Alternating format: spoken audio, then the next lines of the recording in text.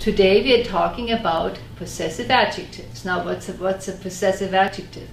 It tells other people to whom something belongs. For example, das ist mein Kuli, ja? Mein.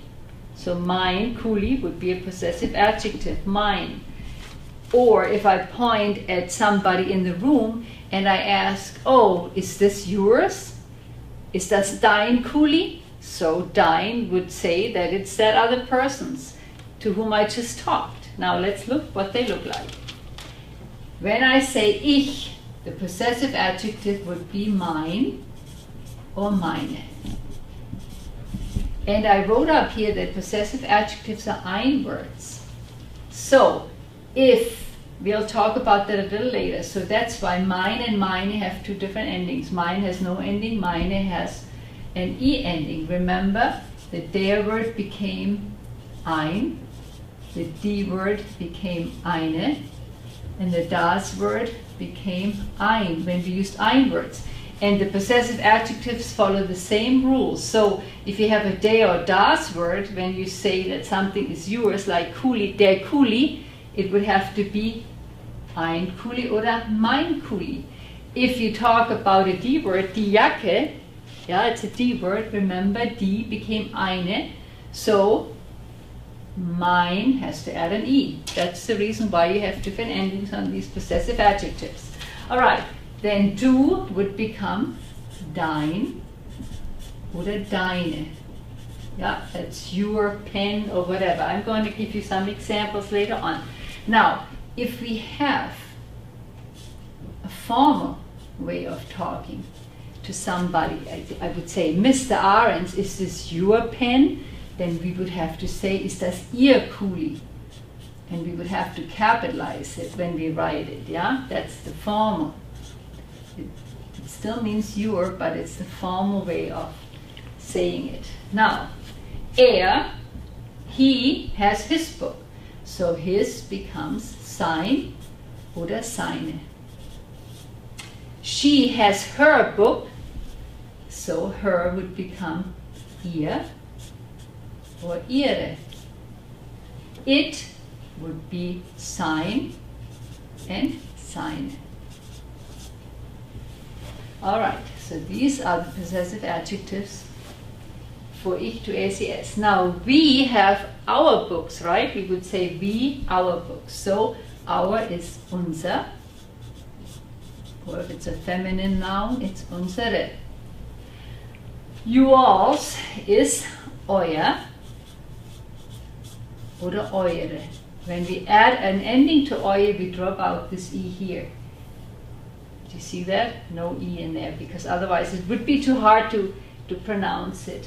And sie is they, and they, there is ihr oder ihre. All right. And now ihr also has a formal way of saying it. If I talk to a group of adults, I would say, is this your book? For example, if they share a book, then I would have to say, ist das ihr Buch? Oder sind das ihre Bücher, if you talk about one, more than one. And this is the formal way again. And you use that when we address a person. If I say Mr. or Mrs., then we use the formal. If you talk about people, we don't use it, only when we address them. All right, possessive adjectives. Mein, meine means obviously my. Dein, deine means your.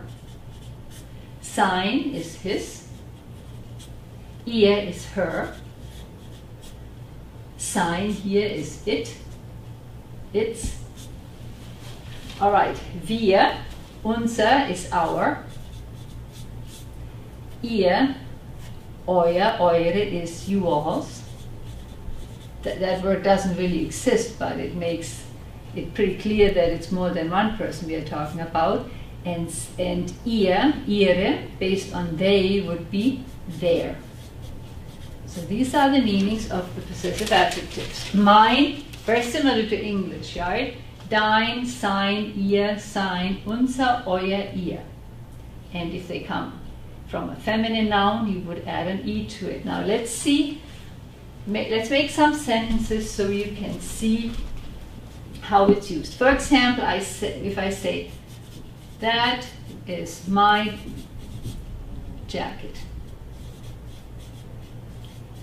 Now we know, or if you don't know, we have to look it up. Jacket is a feminine noun, right?